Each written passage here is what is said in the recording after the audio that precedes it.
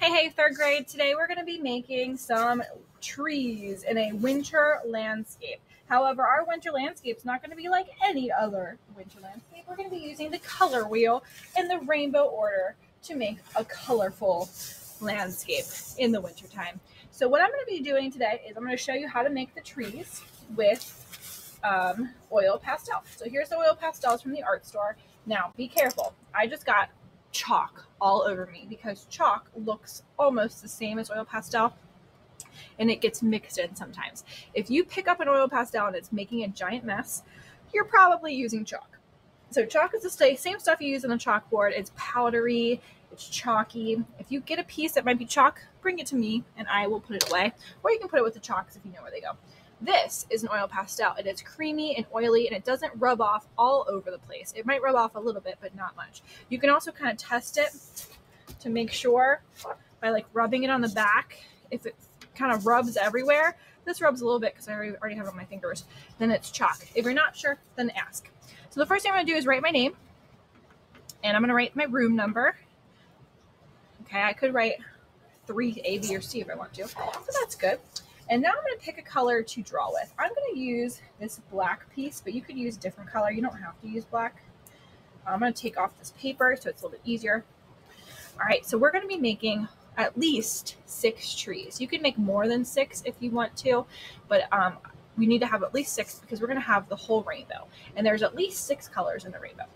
So the first thing we're going to do is we're going to start, let's start in the middle so we know that we'll have enough room. So in the middle, I'm going to have 2 in the middle.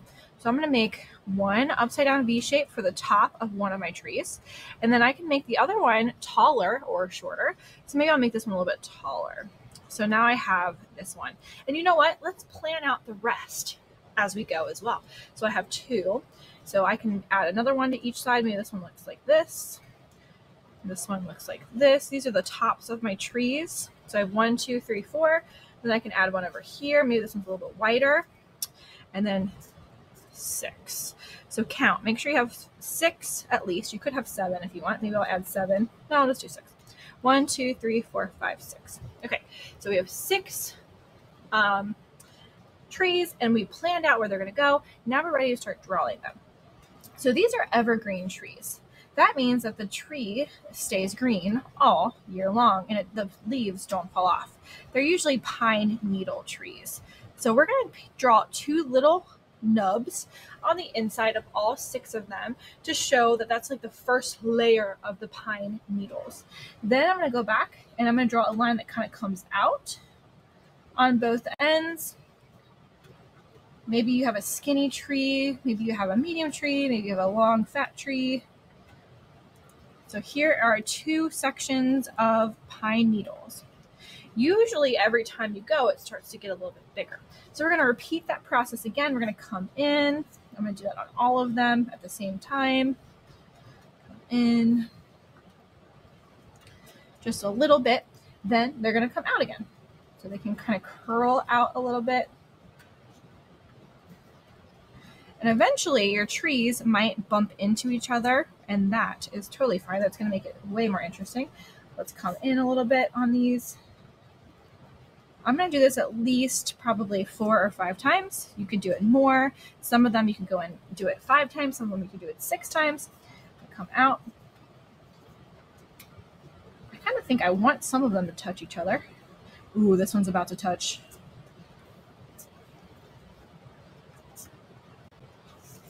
So let's do this like 2 more times. Let's come in. In. And then let's come out at least 1 more time. That's probably enough for that one. Oh, this one's going to touch, so I'm going to stop where it touches. This one touches, so I'm going to stop. This one touches, so I'm going to stop. This one's going to come out. This one's going to come out.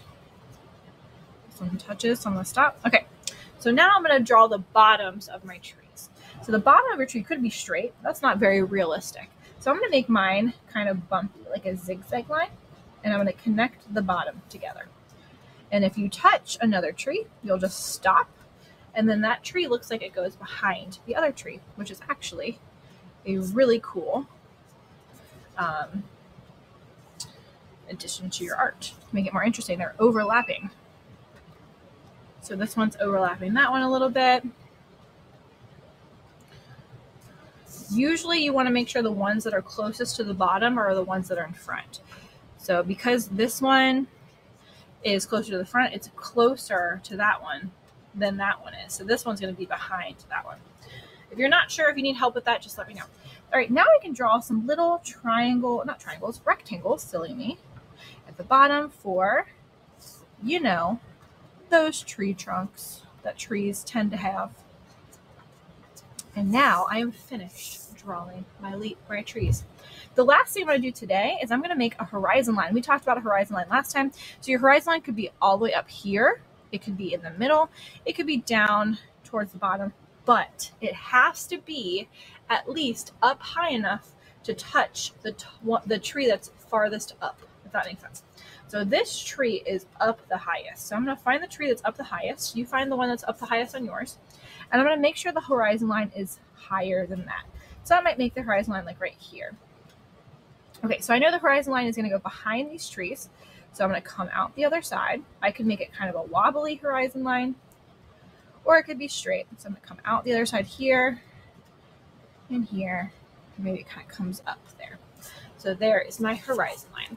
So I am finished with my trees for today. If I would like to, I could add some texture by adding some lines. I think I'm going to do that on all of them.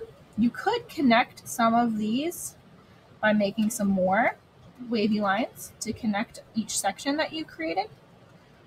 That actually looks kind of nice. So I'm going to do that on probably every other one at least. But they could all look different because you're the artist and you decide. Maybe I'll just add some texture on these. So I'm going to draw some flat lines that make it look like it's prickly. I could do that on this one too. Maybe on this one I'll add some here. And then a good artist knows when to stop. If you're at the point where you're like, oh, I'm ready to color these, you're going to stop there for today and we're going to paint these next time. So just put your oil pastel away, make sure your name's on it, and put it somewhere safe. All right, guys, I will see you next time.